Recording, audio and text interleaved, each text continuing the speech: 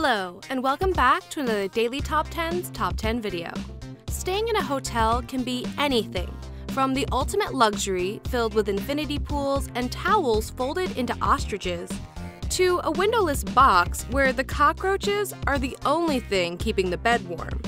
But even the best, most expensive places hide many dirty little secrets.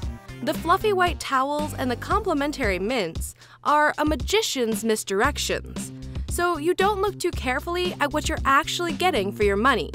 So today, we're looking at the con of the concierge and the deception at reception. It's the top 10 things that hotel staff don't want you to know. Number 10. Deaths. People die in hotel rooms, like a lot. There are extreme cases like the Cecil Hotel in LA, now called Stay on Main, that had a student found floating in the water tank, was home to serial killer Richard Ramirez, had an unsolved murder and at least 3 suicides. Not every hotel is like this, of course, and it's hard to get exact figures, but it's likely each averages 1 a year, and a much higher rate in larger big city hotels.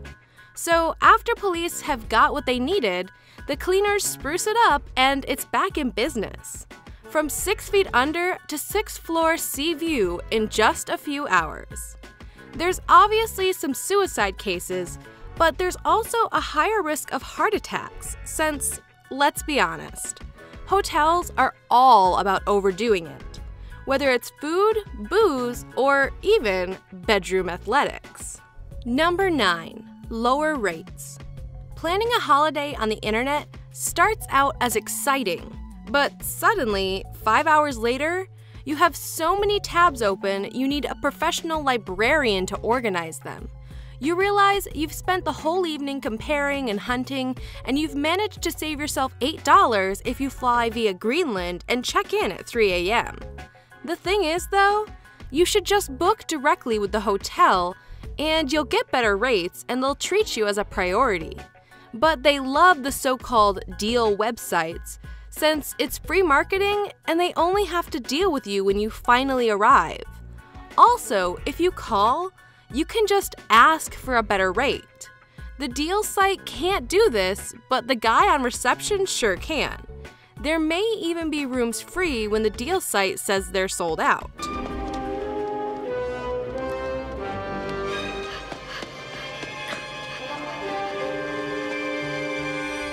Number 8. Never wash the bedspread.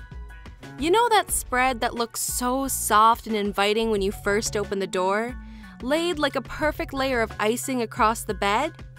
Yeah, don't touch that. The hotel will wash the sheets and pillowcases, but that thing is staying right where it is.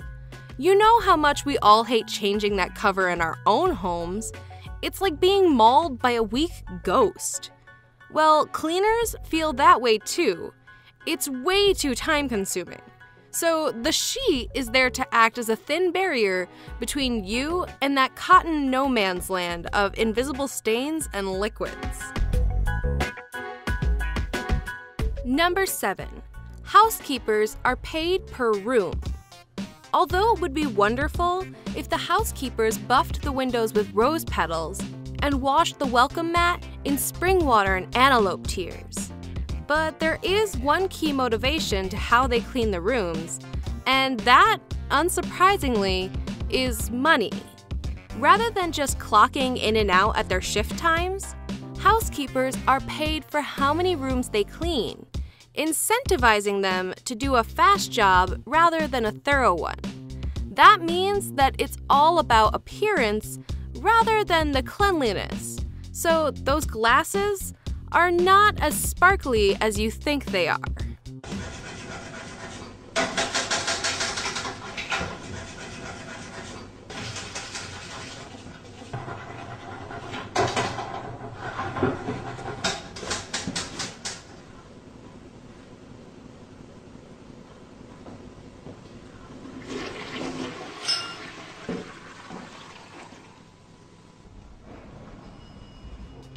Number 6. Staff can key bomb you.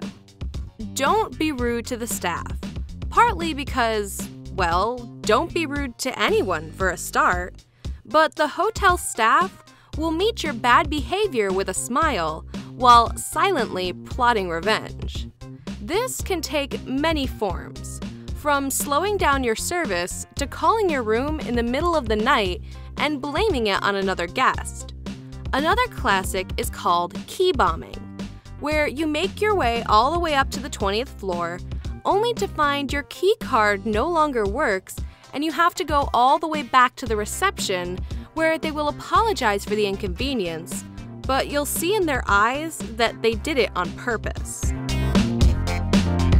Number 5. They want you to take the toiletries. That's why they brand them. If you think you're a criminal mastermind when you've smuggled out the remaining teaspoon of shower gel in the hotel bottle, well, Moriarty, I have news for you. They want you to take it. The big hotels brand everything in the room for a reason.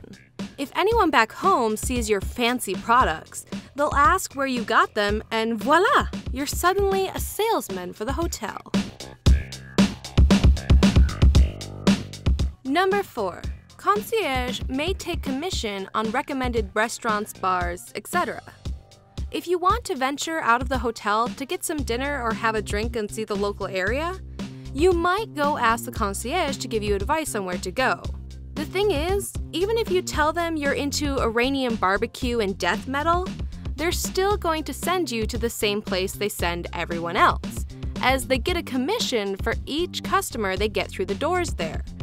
Unfortunately, your only other option is using Google and relying on the opinions of the general public, which is never advisable.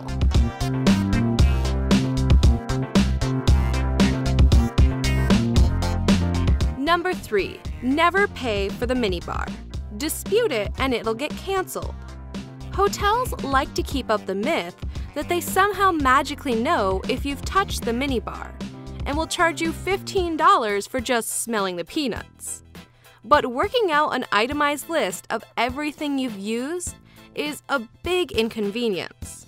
So if you dispute the minibar bill, it will probably get canceled, even if you're still swigging that tiny bottle of Moet right in their faces.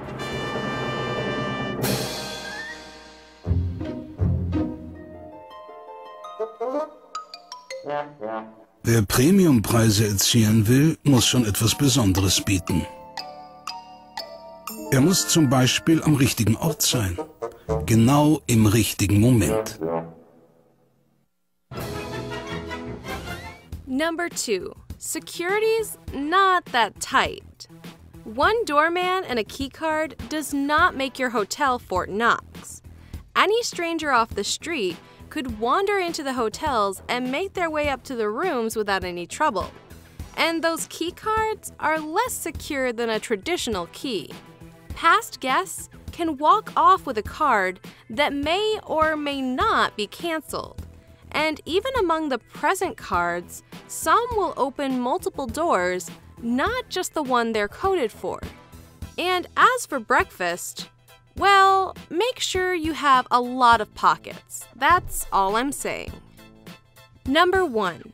Hotels make a killing. Even though they're huge buildings filled with staff 24 hours a day and a basement full of fancy branded cutlery, hotels still make an enormous amount of money. In the US, the average cost to run a room is about $40 a night, including all the energy bills and the staff needed for cleaning and various services. So everything on top of that is pure profit. And when you realize that some places house 1,000 guests a night, you see how quickly the money rolls in. Thanks for watching another Daily Top 10's Top 10 video. And remember, it's our duty to entertain and yours to subscribe.